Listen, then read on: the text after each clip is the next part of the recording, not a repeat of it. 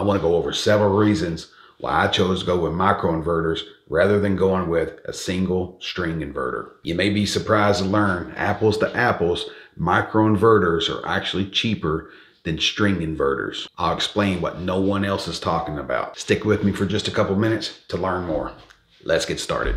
Depending on your level of understanding on how a solar system actually does work, you may be asking yourself, what are microinverters and what is a string inverter? A string inverter is usually installed as a single inverter that converts the DC coming from your solar panels to AC within one centralized inverter. Depending on the size of your solar system, you may even have 2 or 3 string inverters. However, on typical residential installations, we'll only have one central inverter. Microinverters are installed at the panel level. Each solar panel will have its own microinverter. So on my system, we have 27 microinverters.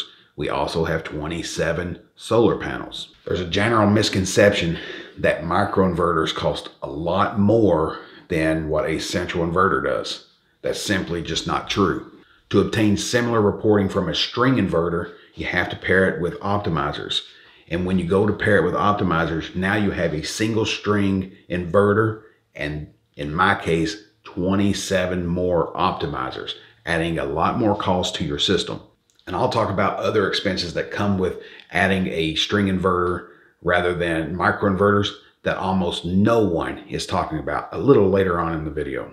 I chose to go with microinverters for several reasons, and I'm going to give you 9 reasons why I chose microinverters over the string inverter.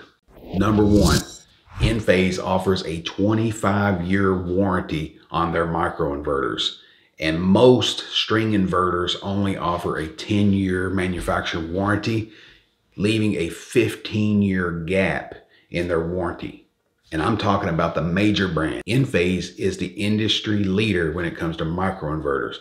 I chose sol-ark when it came to a string inverter, and their warranty is only 10 years. Number 2, reporting. It's important to me to be able to monitor my system down to the panel level. This cannot be achieved using a single string inverter without pairing it to optimizers. Number 3, believe it or not, it was cheaper for me to install Enphase microinverters than it would have been if I chose to do the string inverter by sol-ark, especially if I had to buy those additional optimizers. Number 4, because that DC current is being converted at the panel, I did not have to use EMT. As a DIYer, I didn't have the tools to make the bends that may be required on a custom installation of a solar system. But I do have experience working with Schedule 40 and Schedule 80 PVC pipe, so there was really no learning curve when it comes working with that. But if I went with the DC and I had to run the EMT, then there would have been a much larger learning curve to make the bends and get those right using tools that really I've never used before. So in other words, it made my installation process a lot simpler.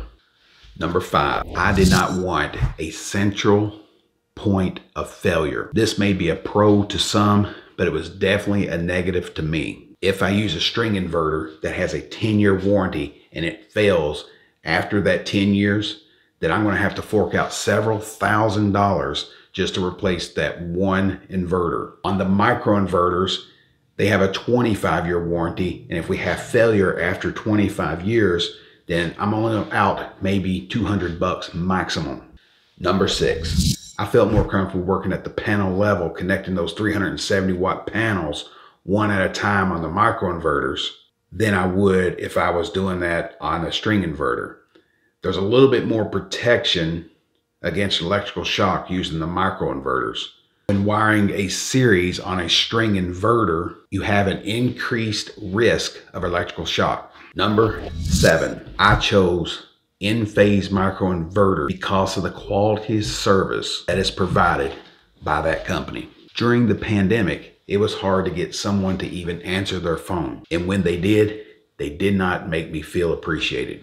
Enphase seemed to take another approach and stepped up their game and offered unmatched service. I really appreciate that, and I'll always remember. Thank you, Enphase. Number 8, Enphase offers free training to help you understand how to properly install a Enphase solar system. I actually become a certified installer through Enphase University. And those classes were very helpful in the overall process. Number 9, although shading is not an issue with the location of my solar system, bird droppings definitely are. If a bird targets my array and I can't get it cleaned immediately, it only affects the panels that got hit. It does not affect the entire series. I mentioned that before. If I don't have optimizers, then that would be a problem.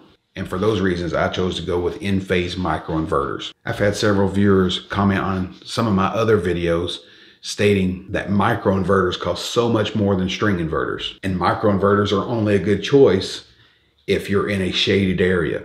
I'm going to have to disagree. And as a matter of fact, I don't have any shading issues whatsoever with the location of my solar array.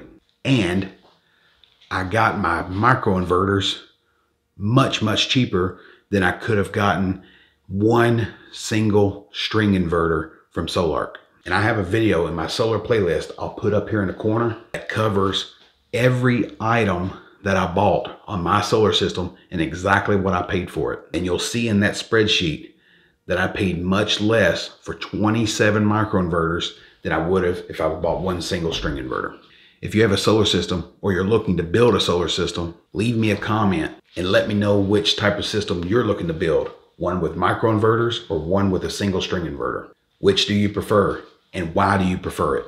I hope you enjoyed and learned a little something from this video. If you did, hammer home that little thumb button. It's a kind way to help my channel grow. I appreciate y'all, and don't forget to check out my other videos if you enjoy talking about solar and learning more about the solar process like I do. I can't wait to start working on the next video. Hopefully, I'll see you there. Cheers.